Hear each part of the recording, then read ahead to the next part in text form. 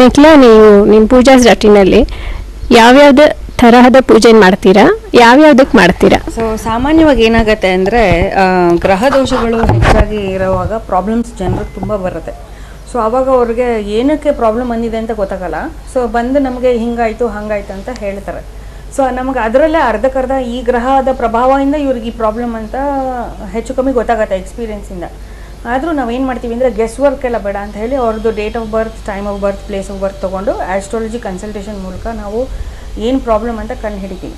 So ಕಂಡು ಹಿಡಿದ ಮೇಲೆ ಪೂಜೆಗಳಲ್ಲಿ ನಾವೇನು ಮಾಡ್ತೀವಿ ಅಂತಂದರೆ ಅವ್ರದ್ದು ಎಷ್ಟು ದೋಷ ಇದೆ ಅನ್ನೋದನ್ನು ನೋಡಿಕೊಂಡು, ಈಗ ಮೈಲ್ಡ್ ಪ್ರಾಬ್ಲಮ್ ಅಂದರೆ ಅವ್ರಿಗೆ ಅರ್ಚನೆ ಅಭಿಷೇಕಗಳಲ್ಲಿ ಕೆಲಸ ಆಗುವಂಥ ಪ್ರಾಬ್ಲಮ್ ಇದ್ದರೆ ನಾವು ಇದೇ ದೇವಸ್ಥಾನಕ್ಕೆ ಹೋಗಿ ಇಲ್ಲ ಅಭಿಷೇಕ ಮಾಡಿಸಿ, ಇಷ್ಟು ವಾರ ಅಭಿಷೇಕ ಮಾಡಿಸಿ, ಆ ಥರ ಏನಾದರೂ ಒಂದು ಸೊಲ್ಯೂಷನ್ ಹೇಳ್ತೀವಿ. ಕೆಲವು ಸತಿ ಅವ್ರಿಗೆ ಜೆಮ್ ಸ್ಟೋನ್ಸ್ ಬೇಕಾಗುತ್ತೆ. ಆವಾಗ ಅವ್ರಿಗೆ ಜೆಮ್ ಸ್ಟೋನ್ಸು ಅಥವಾ ರುದ್ರಾಕ್ಷಿ ಅದನ್ನು ಹಾಕ್ಕೊಳ್ಳಿ, ಅದರಿಂದ ನಿಮಗೆ ಪ್ರಾಬ್ಲಮ್ ಸಾಲ್ವ್ ಆಗುತ್ತೆ ಅಂತ ಹೇಳ್ತೀವಿ. ಆದರೆ ಪೂಜೆ ಅಂತ ಬಂದಾಗ ನಾನು ಹೇಳ್ದಂಗೆ ಅರ್ಚನೆ, ಅಭಿಷೇಕ ಇದು ಸ್ಟಾರ್ಟಿಂಗ್ ಲೆವೆಲ್.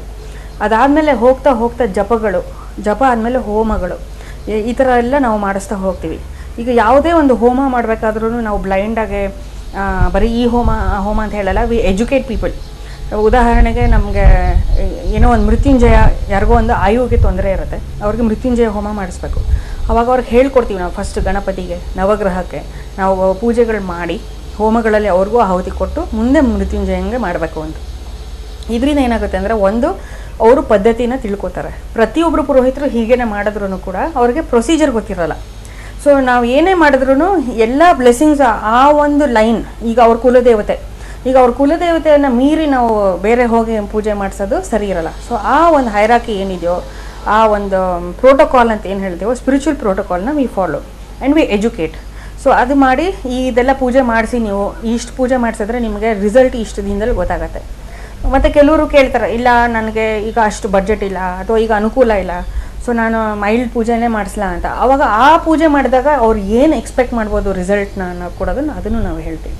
ಸೊ ಈ ಥರ ಡಿಫ್ರೆಂಟ್ ಕೈಂಡ್ಸ್ ಇದೆ. ಹೈಯೆಸ್ಟ್ ಇದರಲ್ಲಿ ನಾವು ಮಾಡ್ತಾ ಇರೋದು ಅಂದರೆ ಯಜ್ಞನೇ, ಹೋಮ ಹವನಗಳೇ ಹೈಯೆಸ್ಟ್ ಬರುತ್ತೆ. ಆ್ಯಂಡ್ ಫಾಸ್ಟೆಸ್ಟ್ ರಿಸಲ್ಟ್ ಕೊಡೋದು ಅದೇ.